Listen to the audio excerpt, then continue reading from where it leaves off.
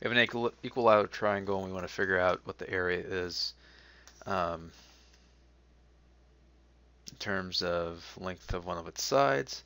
So pretty much it's just a triangle with every side the same. And what you can do here is you can break it down.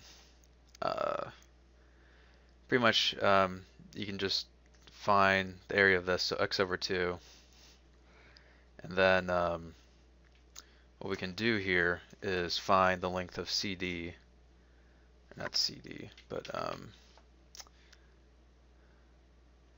length from the top to the middle of the base, and then just multiply that times 2.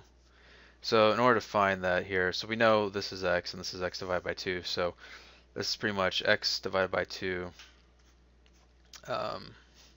squared times, I'll just call this length y, um, plus y squared is equal to x squared. So what we get here is y squared is equal to x squared minus x squared over 4. Finally, get y is equal to the square root of x minus, or x squared minus x squared over 4. Now well, and that ultimately ends up being, well, that's 3/4, 3/4 x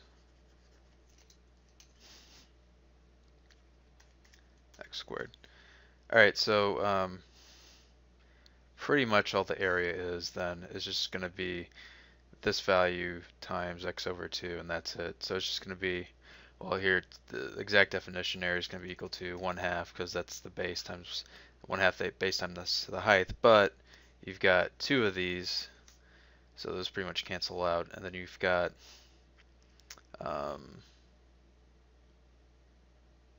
x over 2 times x, because you can pull out an x out of the square under the radical square root of 3 over 4. So these cancel out, and you're pretty much left with, let's see here, x squared root 3, pull a 2 under that, all over 4. And that's it. Cool.